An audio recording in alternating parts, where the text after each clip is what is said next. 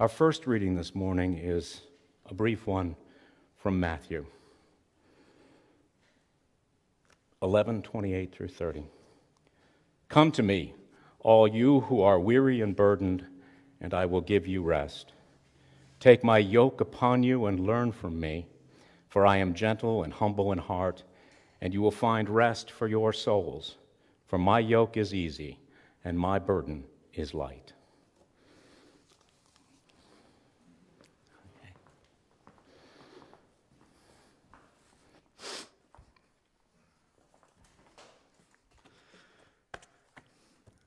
The second reading for today comes from Paul's letter to the new church in Rome. All of this month of May, the narrative lectionary has us reading from the letter to the Romans, which is one of the New Testament's most challenging and potentially rewarding pieces of text. So let's listen together to what Paul had to say to those very, very early Christians in Rome. It's two segments. One comes from chapter 3, another comes from chapter 5. Hear now the word of God. Where then is boasting? It is excluded. Because of what law? The law that requires works? No, because of the law that requires faith. For we maintain that a person is justified by faith apart from the works of the law. Or is God the God of Jews only? Is he not also the God of Gentiles? Yes, of Gentiles too, since there is only one God who will justify the circumcised by faith and the uncircumcised through the same faith. Do we then nullify the law by this faith? Not at all. We uphold the law. Therefore, since we have been justified by faith, we have peace with God through our Lord Jesus Christ, through whom we have gained access to faith into this grace in which we now stand. And we boast in the hope of the glory of God. Not only so, but we also glory in our sufferings, because we know that suffering produces perseverance, and perseverance character, and character hope, and hope does not put us to shame, because God's love has been poured out into our hearts through the Holy Spirit who has been given to us. You see, at just the right time, when we were still powerless, Christ died for the ungodly. Very rarely will anyone die for a righteous person, though for a good person, some might possibly dare to die. But God demonstrates his own love for us in this. While we were still sinners, Christ died for us.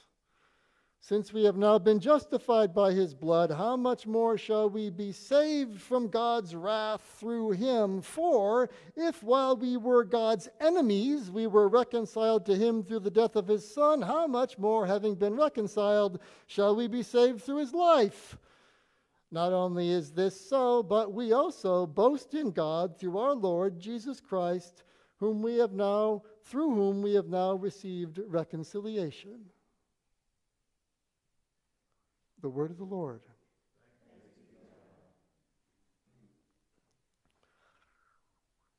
I wonder how many of you glazed over or drifted away while I was reading that passage.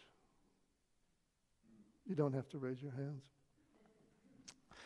That's what often happens to me when I read Paul. When the language is especially vague or when its connection to reality seems especially tenuous, I drift away to thoughts about my children, to thoughts about this vast tradition in which we stand, to thoughts about my calling here. Today, I drift toward a question Dietrich Bonhoeffer asked in 1943. A question most of us have probably asked. A question that we ought to ask, especially if we look around this room and calculate our average age. The question is this: are we still of any use? By we, Bonhoeffer means the Christian church. That question seems all the more pressing when the church plunks us down in front of a passage of Scripture that seems blind to the actual world. I've begun to grow concerned about my reaction to the killing stories that scroll and scroll across the screen. Unless the dead reach record numbers, or the stories have some kind of special hook, I don't even read them anymore. Their persistence, their proliferation, their seeming popularity make it even harder to believe that hanging out in rooms like this with other old fogies whose attention drifts away from the Scripture that's supposed to be our light is still of any use. Our children don't appear to think so. In 1953, when Flannery O'Connor, whom Mark mentioned earlier, wrote a story about mass shooting, back then, events like that were tools of fiction, which might be used to make a reader think about his moral posture.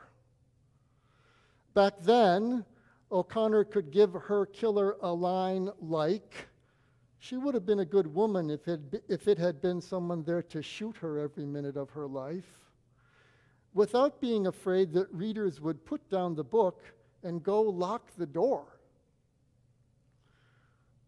Nowadays, there kind of is somebody there to shoot us every minute of our life. Is it her? Is it you? That tool of fiction, which Flannery O'Connor used in 1953, has become a fact of life on our watch. Are we still of any use? Last week, Stephanie read the opening verses of Paul's letter to the Romans, in which he proclaims, "I'm not ashamed of the gospel." And I'm like, well, duh. But I begin to understand the need to say that. After an especially deranged event in which a Latino man killed 8 people in the name of white supremacy, even though white supremacy excludes people like him, Senator Ted Cruz tweeted this: "Heidi and I are praying for the families of the victims of the horrific mall shooting in Allen, Texas." "You are worse than useless," someone responded, as if answering Bonhoeffer's question. "You armed that man. He did exactly what you knew he would do." He did what you wanted him to do, I would say. He bought the bill of goods you sell in the name of the church, under the cover of prayer. Someone suggested that we turn the prayer machine off and then turn it back on so that, like a computer, it could free itself of all the crap our lives attach to it, and then maybe it would start to work again. What is the church good for in a culture like Bonhoeffer's, which created Adolf Hitler, or a culture like ours, which creates a steady stream of killing stories, overseen by leaders who respond with Christian prayer?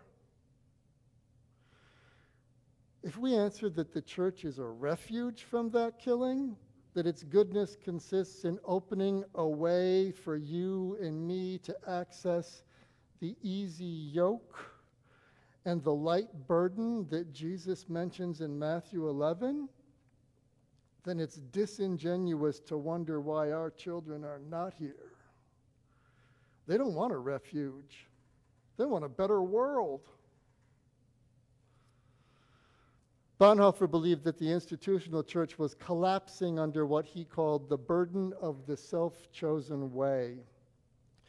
One manifestation of the self-chosen way is our habit of repeating words we've inherited from this vast, astonishing tradition without knowing what they mean. Paul's words are especially hard to fathom for a couple of reasons. One is that he's speaking into a context which is entirely foreign to us, but which we tend to conflate with our own. The other is that Paul was struck by lightning, as my cousin David says. Every time we read Paul, we have to remember that he's speaking out of something like Christ shock, an experience that exploded his way of looking at and living in the world in an instant. Not through a process of education and experience that changes one's perspective over time, as might be true for you or for me, but in an instant. That's what makes him hard to understand. After reading Paul's letters for the first time when I was in my 20s, I concluded that he was to blame for the gulf that seemed to separate Jesus from Christianity as I knew it. So I ignored him for like 30 years. He says weird stuff. He says things that contradict what Jesus says. He speaks always as a person who has been violently expelled from the worldview which had organized his life and the life of his people for hundreds of years. Expelled not into some other worldview, but into nothing. He's hard to understand and hard to like because he's constantly trying to create, through speech, a way of looking at the world that derives from and embraces the shock of Christ. You and I take that way of looking at the world for granted because Western culture has stood in it for 2,000 years. But until Paul opened his mouth, that worldview did not exist.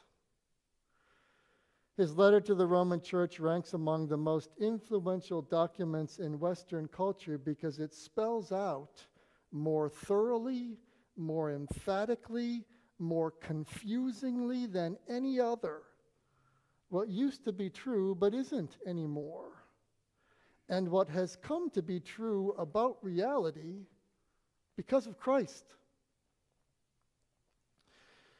In the context that we're surveying, what I really dislike about Paul is his insistence that there isn't any difference between the non-white guy who killed those shoppers in the name of white supremacy or the leaders who sold that guy the narrative of white supremacy and you and me. Do you believe that? Is that the way you feel about yourself? Until I understand that truth and accept it, Paul insists, I don't have a chance of understanding and believing the corollary truth that in Christ, everything that speaks against me is refuted. Those two truths rank among the most important statements Christianity has ever uttered, which is why we keep reading Paul even though we barely understand what he says. My effort to secure the second truth, that in Christ everything that speaks against me is refuted, without acknowledging the first, that there's no difference between me and those killers, or those senators, or those book banners, that effort is the self-chosen way, which has all but destroyed the institutional church by allowing us to see it as a place where the yoke is easy and the burden is light, without trying to understand what those words mean. What speaks against me most insistently and most insidiously is the inner voice that says, I'm different from those people. Which really means I'm better than those people. I confess to all of you that I still think that. I still think that because I've never killed anybody, because I don't pursue power by preying on people's fears, because I don't try to keep people from learning facts, all of which are wrong things to do, I still believe that because of that, I'm better than the people who do them. And that belief is exactly what speaks against me. Where then is boasting? It is excluded. Because of what law? Because of the law that requires what? Because of the law that requires faith.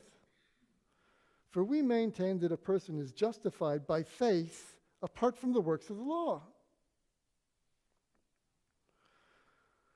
Justified is one of those words that's hard for us to handle because we want to connect it with justice. And in the worldview that Christ exploded, it did. Under that old worldview, justification meant looking at myself in the mirror of the law, which I am compelled to do by the voice inside me that always wonders, did I do it right? Am I good enough? That voice loves the law for its capacity to tell me, yeah, you did it right, for its capacity to make me what I want to be, which is right.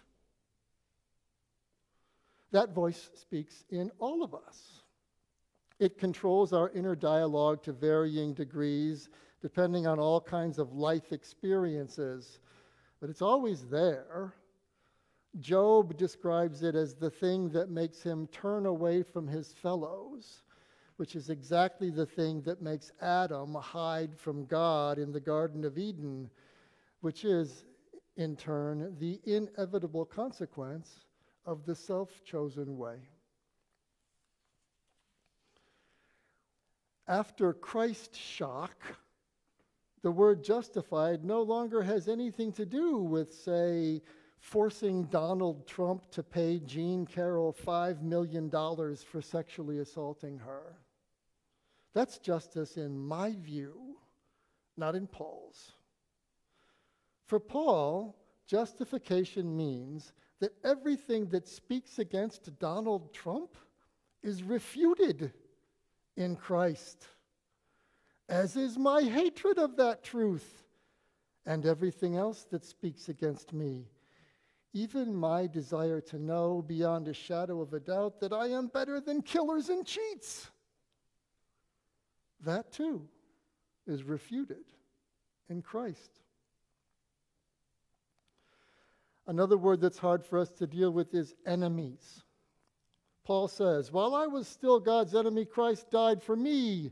He speaks in the first person singular, not the first person plural. And in Paul's case, that speech is accurate. Paul was, in fact, God's enemy. Certainly Christ's enemy. That's what Paul did for a living.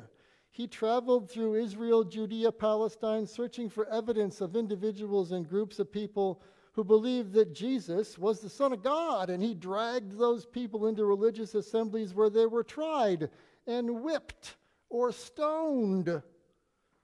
And one day, while he was doing that for a living, he was knocked out of his way of living in and understanding the world by Christ shock.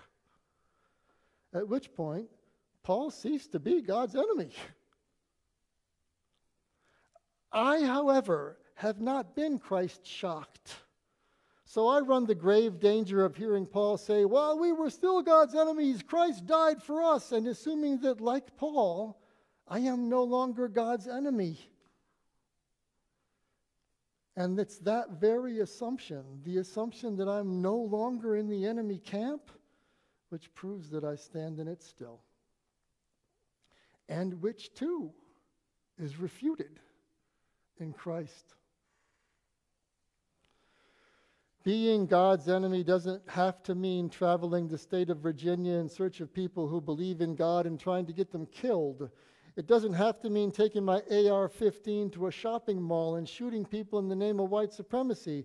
It doesn't have to mean creating a story of victimization and selling it to vulnerable people. All it takes to be God's enemy in the world of Christ shock is turning my attention toward myself away from God,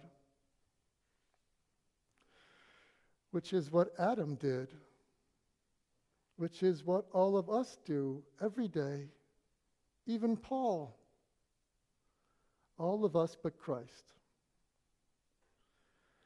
And Paul says, since we have now been justified by Christ's blood, how much more shall we be saved from God's wrath through him?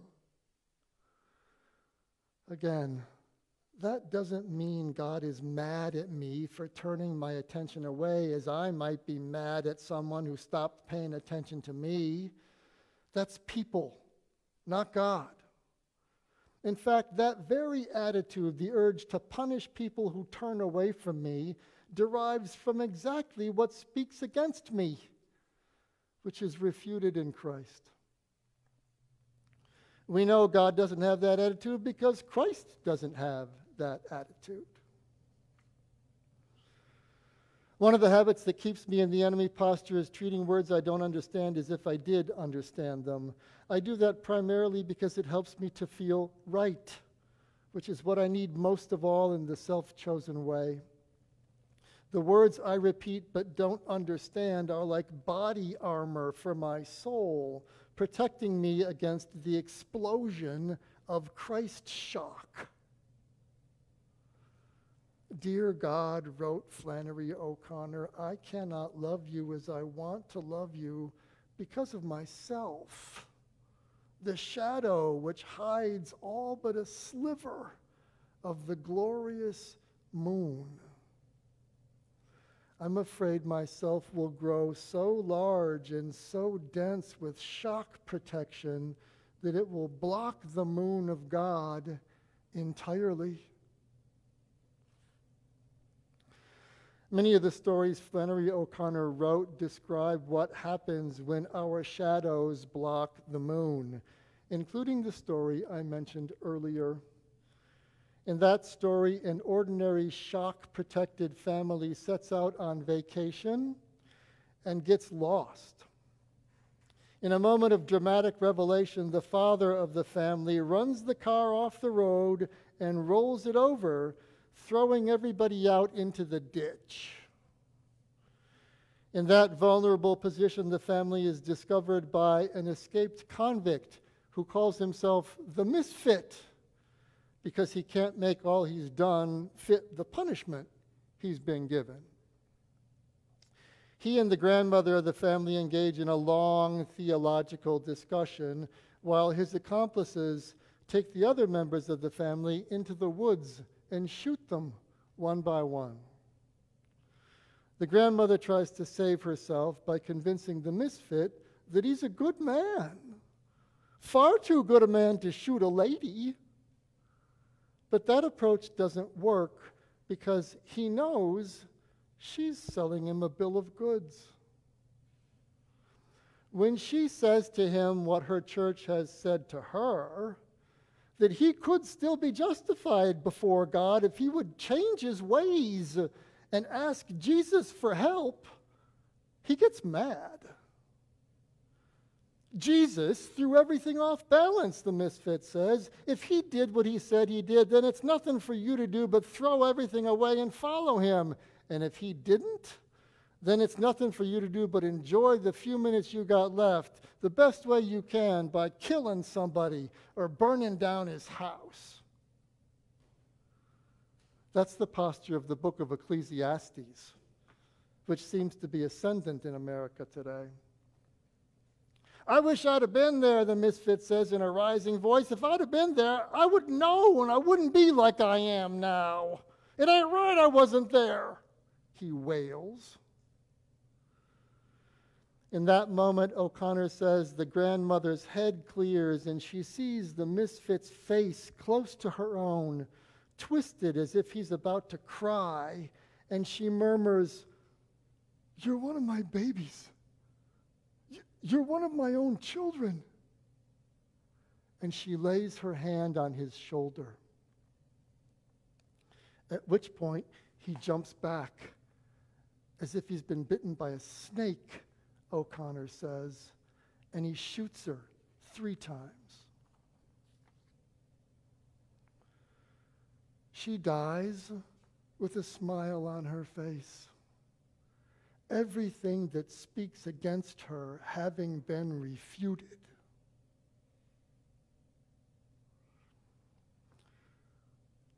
Paul wants us to know that Christ cannot be killed in us. Even in people who try to kill Christ, as Paul did. The Christ in us, that pearl of great price, may be buried under layer after layer of oppression, distortion, rejection, and abuse, so deeply buried that it cannot be found or known or touched by anything but Christ in someone else. That's a way to think about what happens in this story, and it's also a way to think about what needs to happen in our world, where the tool of fiction has become a fact of life. The thing in me that reaches out to touch the misfit is the same thing that's being touched in him. That thing is the Christ in both of us. The Christ in me that's buried under killing story after killing story, under outrage at misjustice, under fear of what might happen to me in a world controlled by power lust, under grief, under loss, under failure, under how it hurts to turn away from God toward myself. The Christ in me that's buried under all of that breaks through the body armor that I build around my soul to touch the Christ that's buried under all those layers of unbearability in the misfit. And everything that speaks against me and against him is refuted. That's the miracle Paul is lifting up to us in Romans. If old fogies like us keep showing up in this room to touch the Christ in one another, the invincible Christ in each of us, then the answer to Bonhoeffer's question is yes. We are still of worth. Amen.